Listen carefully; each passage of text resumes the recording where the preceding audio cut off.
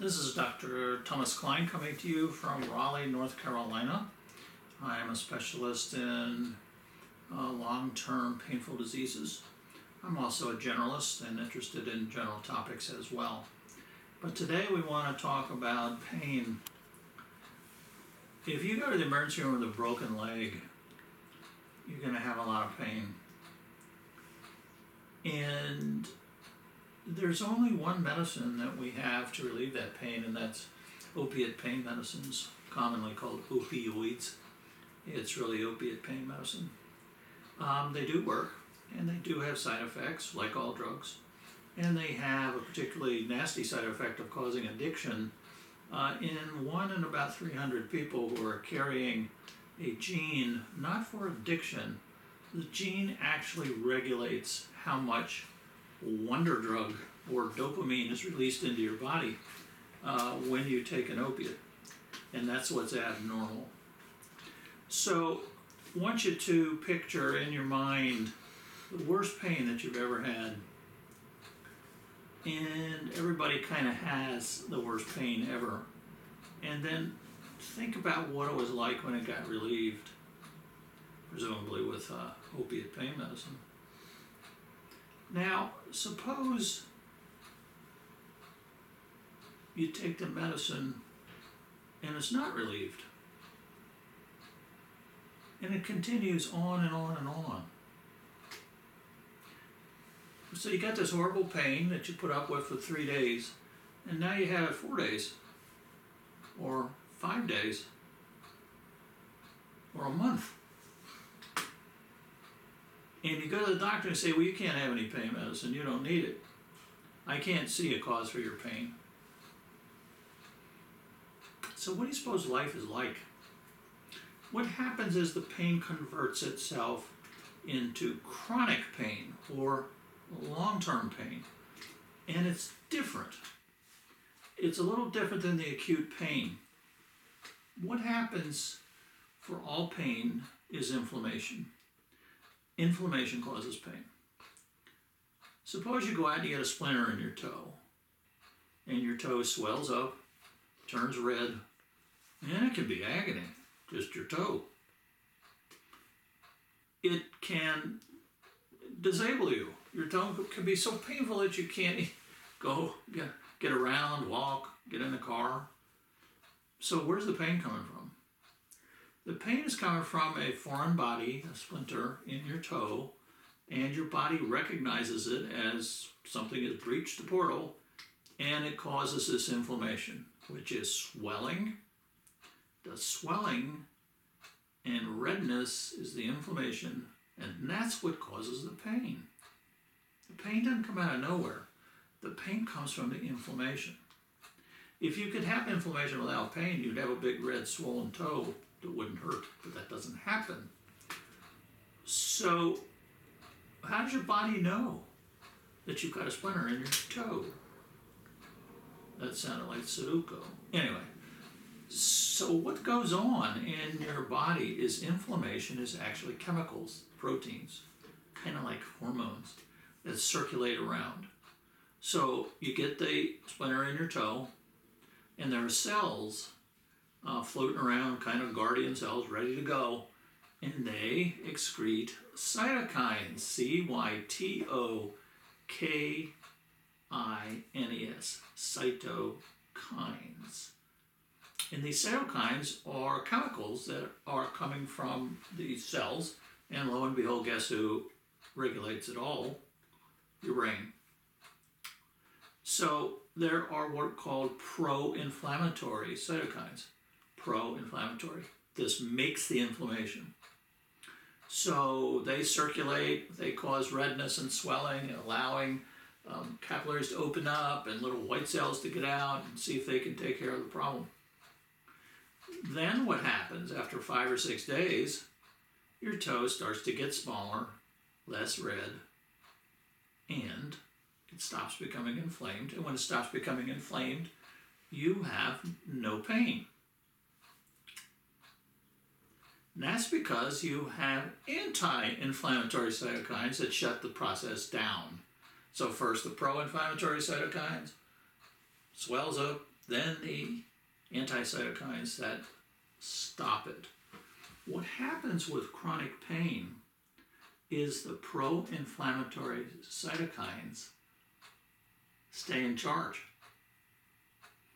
So I've had patients in my practice who were in automobile accidents 10 years before they had pain, and then people didn't treat their pain right away, which is one of the factors that leads to chronic pain. Oh, you don't need this, take some Tylenol. No. When I learned in medical school, and it's still true, somebody's in pain, you jump on it. And you try to treat the inflammation also at the same time. Turns out, opiate pain medicine is also anti-inflammatory.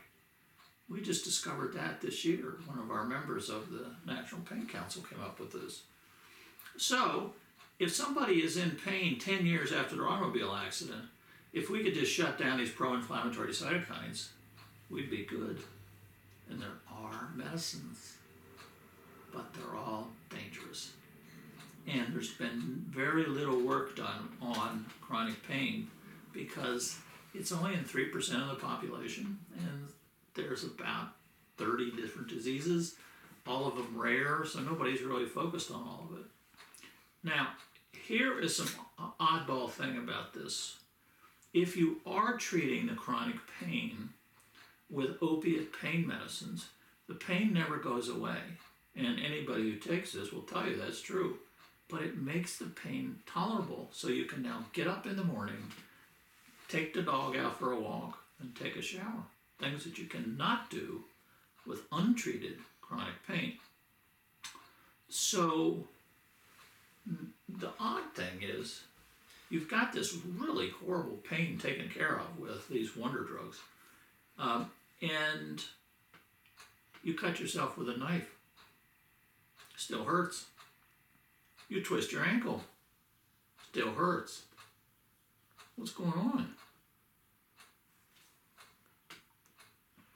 We don't know. There's something funny about suppression of chronic pain with opiate pain medicines. It works. There's no doubt about it. It works. But, so now we have a person with heroin addiction disease who breaks his leg. So he's taking lots of pain medicine. By the way, heroin is a pain medicine. It's just not prescribed in the United States because in 1925 they thought if he made it illegal, it would shut down all the heroin addicts. That hasn't worked, and they're still trying to do the same thing, sending doctors to prison, arresting people, because if you put these medicines out there, you'll just cause more overdoses and addiction, which we've already tested that hypothesis for the past 100 years, hasn't worked. So back to the heroin addict who comes in with a broken leg. What do you do? What people do is they don't treat them, which is inhumane and unethical. We're bound as doctors to be non-judgmental and treat everybody who's sick. I think I told you during the Civil War, the Confederate doctors would come over at night, help out the Union doctors, and vice versa. That's our job, to be non-judgmental. So why is this person's ankle in pain? Well, that's because in chronic pain and the treatment of chronic pain, it's not only about the pain. It's partially about the inflammation, but it's also about the perception of pain. And it doesn't really kind of matter if you've got one of these horrible diseases like, interstitial cystitis or the famous disease called trigeminal neuralgia that's known as the suicide disease because it's so bad people actually kill themselves from having this god-awful pain where it just shoots down your face and it's just unimaginably horrible. But the medicines frequently work, the opiate pain medicines. So we've got some questions. What happens when you have an inconsistency? This is our old friend Aristotle. This is our old friend. Oh, never mind. I'll think of it in a minute. This process, Socrates, this process was when Socrates becomes the scientist. Socrates says if you have something that doesn't make sense, you have to ask questions and go through the Socratic process. So we're doing that currently at the National Pain Council because this is really odd. The mantra that we hear all the time about people with chronic pain disease, or we're calling this long-term painful diseases, is do we treat other things that happen? So you've got this disease where, let's say you originally broke your leg. Now you're having pains all over your body, and we think that's the cytokines moving around where they shouldn't be. But it's quite common, more than 80% of people with painful diseases report they're having pains in other areas. So it may be that you get a little bit of inflammation like in your shoulder because you're lifting groceries, and now the pro-cytokines come along and go, oh no, you got a horrible problem, so we're going to jack up the pro-inflammatory cytokines, and all of a sudden your shoulder starts hurting. People that have these chronic diseases really have a terrible life that's rescued beautifully by opiate pain medications. So we're going to work with Socrates, and we can't really do experiments yet, but we're going to try to use logic and figure out the conundrum of the chronic pain. We do know one thing for sure. If you don't treat pain right away, immediately, within 5 minutes, you can develop this. And it's interesting that the CDC guidelines recommend not using pain medicines and waiting and trying Tylenol first. So in the emergency room, they give you Tylenol first with a broken leg. This is insanity. Thank you and good evening.